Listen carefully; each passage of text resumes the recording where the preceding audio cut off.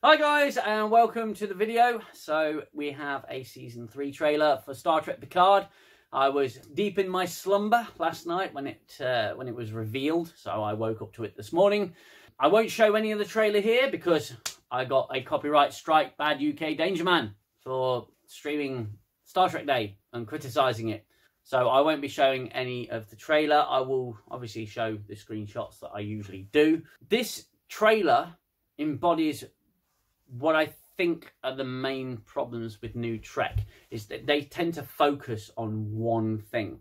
And, you know, they'll occasionally dip into other things, but mainly the main focus has been, certainly for the writers of new Trek, it has been the Wrath of Khan. Because they know that a lot of Star Trek fans actually have a favourite movie, and it's called The Wrath of fucking Khan. But this seems to be going in exactly the same direction. And there's reasons I'm going to go into for me saying that, and for me having that point of view, because if you watch the trailer with your Wrath of Khan glasses on, you can see all the similarities between this trailer and the Wrath of Khan. There's even some bits of Into Darkness in there as well, which I'll get into. Let me just break down the trailer. The trailer opens, Picard is sitting down to a meal, and he is called away by 2 Starfleet officers.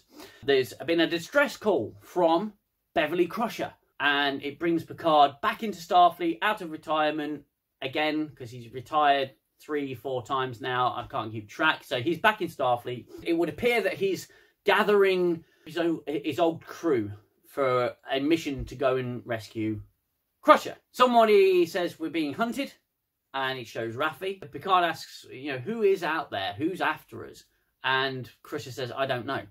So clearly she's been the bait, because she's in some sort of cryo tube, some sort of, you know, frozen in carbonite situation. But she's in cryostasis when Picard finds her. It would appear that she is the bait, like I've said. Picard says, we need to run. We need to go. We need to run. Because that's what Picard does. He just runs. He runs away from everything these days. We see Worf.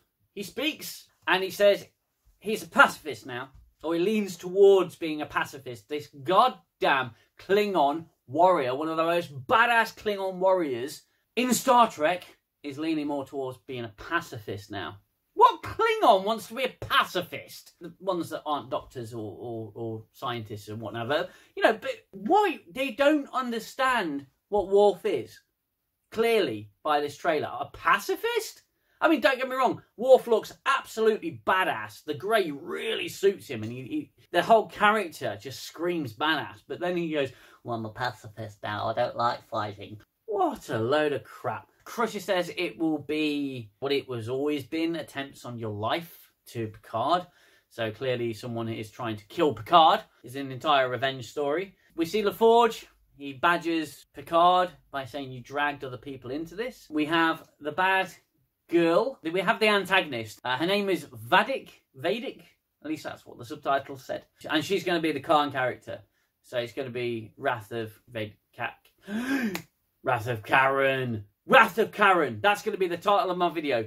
This is going to be the Wrath of Karen. I think her and her crew are going to be augments, because it was mentioned in the last episode of Picard season 2 about Project Khan and all of that jazz, because they seem to have a rock solid boner for Khan.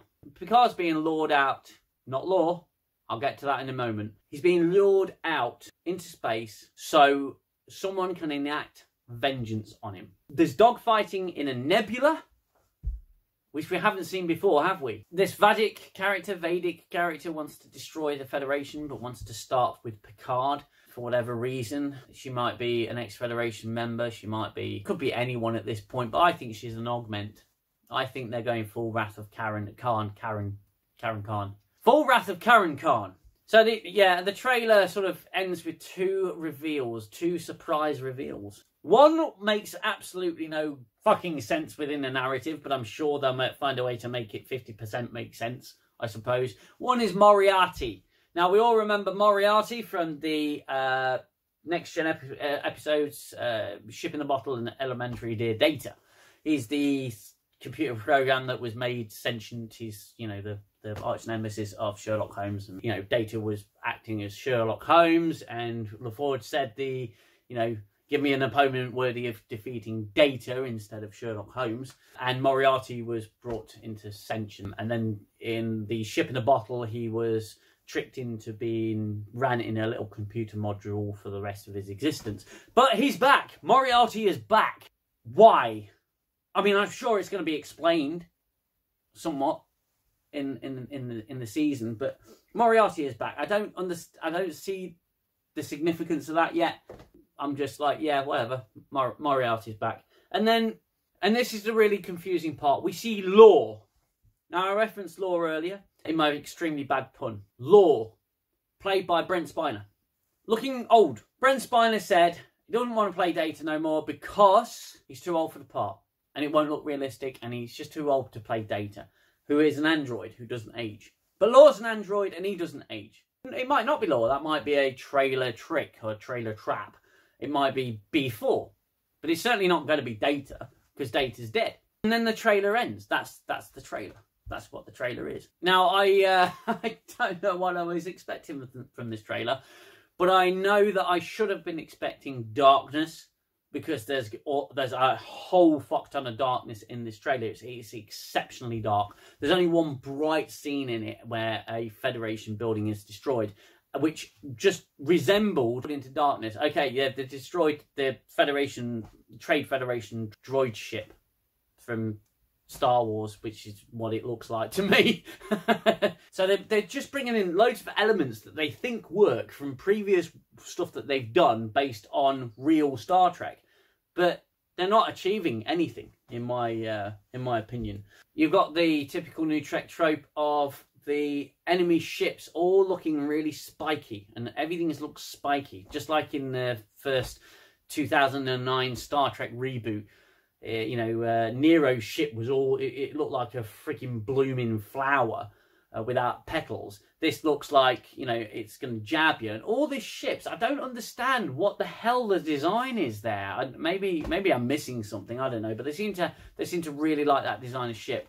I know that they didn't really want to make Next Gen again. They don't really want to make Star Trek. They want to make their Star Trek, which is incredibly different to what Star Trek actually is. But this just looks like it's going to rip off everything. It looks like it's just going to rip off itself. It's going to rip off previous new Trek. Star Trek, Picard, Season 3, The Wrath of fucking Karen. I'm not massively impressed with it. I wasn't impressed with the trailer, and I've got to say that I don't understand why they brought Moriarty in other than a cameo or like a little treat to the fans. It's not even as if he was big to the Next Generation story. He was in 2 episodes, and he was very cleverly given a send-off. So why pull him back? And bringing back Brent Spiner as Law, who is surprisingly in a Starfleet uniform, looks older. I'm sure there's some logical explanation for that. Just seems really daft to me. The entire setup seems really daft, and I think I'm going to have an awful lot of fun reviewing Season 3 next year when it comes out in February. There were a few bits that went, oh, okay. We see the Enterprise F. Okay, we see the Enterprise F. My bet in it is that's going to be destroyed very early on.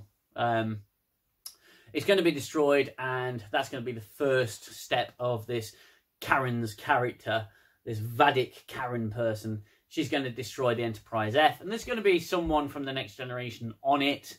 Probably not a main cast member.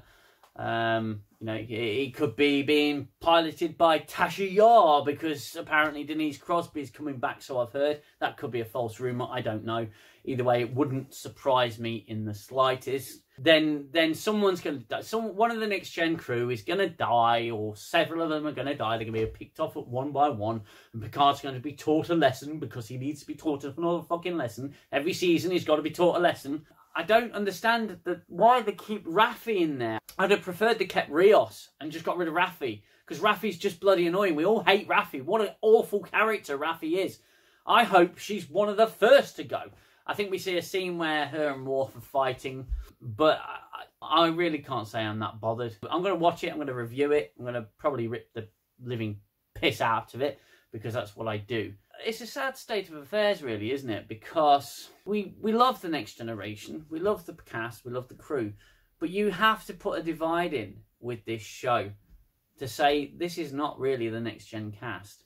Bookend it, separate it, put it in a different category, because They are going to destroy the Next Generation. We all know it. At the end of the day, they are going to rip it to pieces. They're going to give us the grand finale of the Next Generation, and it's going to be horse shit. You know it is. Why even fight it anymore? The trailer, it just sets up a new Wrath of Khan. Instead of the Enterprise, it's going to be on the Titan, because they'd have destroyed the Enterprise. We do see some sort of celebration going on at a space dock with fireworks and everything. So it seems like a happy occasion. But you all know that's going to just turn to darkness, because that's all we do now is everything's dark, everything's depressing. Our media isn't bright and cheerful. You've got the Orville for bright and cheerful now. The Orville was, season 3, it had its darker moments, but it was still bright and positive, and Picard just isn't. There was also a little discovery thing that dropped as well. I'm not going to do a video on it because it wasn't really worth covering. It was just more of the same, just Discovery being Discovery and Burnham being Space Jesus. It doesn't matter. I'm still going to review it when it comes out. I'm going to sit and watch it and slowly watch my brain dribble out of my ear. For now, we have Picard. It's going to air in February. I'm going to be doing videos on it. The trailer was just meh, pointless, and I just don't think it's going to go anywhere. Other YouTubers have said it's going to be really good, that they've watched it, it's going to be great. I don't buy it for a second. I got sucked in with Picard Season 2 in the first episode because I thought finally they're doing something right, but unfortunately it just sank so quickly you wouldn't believe. So that's it. Those are my thoughts on the trailer for Picard Season 3. Let me know your thoughts in the comments below. And if you're new here, consider subscribing to the channel. I do have other review videos. I do have a few videos in the making. Stuff is coming, but it's a little slow. Life has gone a little hectic. But I will be doing a live stream event in the next couple of weeks, and I shall be doing it with a guest, and we'll be discussing our favourite Next Generation episodes, so I look forward to that. I will schedule the live stream so you don't miss that. Hopefully you'll get the notifications. Until next time, you look after yourselves, you look after one another, take care, thank you so much, bye bye for now. I need the silence, stop the violence of the war in my head. Time's the healer, the eraser of all done and said. And as I fall back to my shelter, I know I'll only find peace in your smile.